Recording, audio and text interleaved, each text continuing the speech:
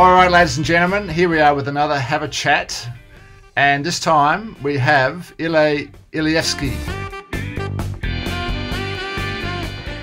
I just wanted to say, like, for example, I believe the reason why I'm creating all these files is we are working with Google Classroom at the moment, and I feel that if I publish parts of my scheme of works, and if I sort out the lessons from A to Z in one particular topic, where I will have, let's say, lesson 1, you start with, I don't know, with what is a percentage, and then the last lesson will be GCSE exam questions on percentages. And if I have all the lessons in between, not too many, I have to mention that it has to be simple. If it's not simple, it's not good. And if I have this kind of calculators for most of those topics, I believe that the parents will get engaged as well. Because in my opinion, Richard, to be honest with you, where are we missing out, the teachers, is that we say to the children that they should learn.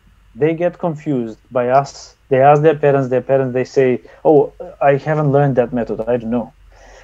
And then there is a difficulty for everyone to make this kind of pack together.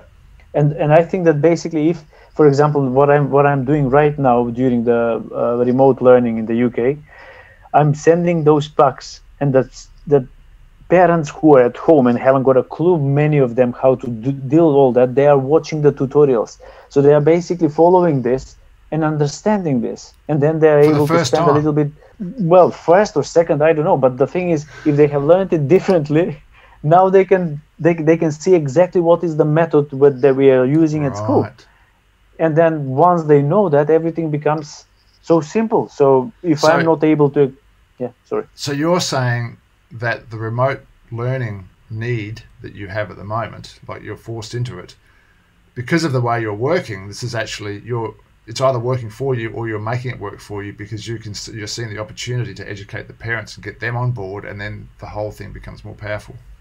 If that is presented very simple and obvious, and via GeoGebra, that you can basically just look at it and make sense to you, you will be able to help your child, and then that's half of the job done.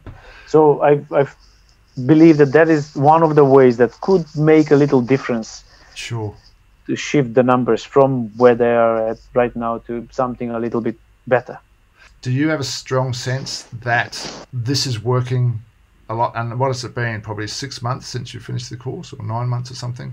Are you sensing that you're really making some headway in terms of understanding, and the kids getting more inspired, and I'm getting this, sir, compared to using GeoGebra this way? I like the way how students interact with this. I like the way how parents interact with this. As you mentioned it, this is not supported by the data.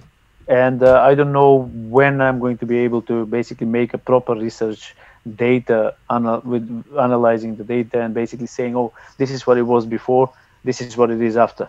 I'm not a really big supporter of researches of that particular kind, because this is not a pill that we are testing.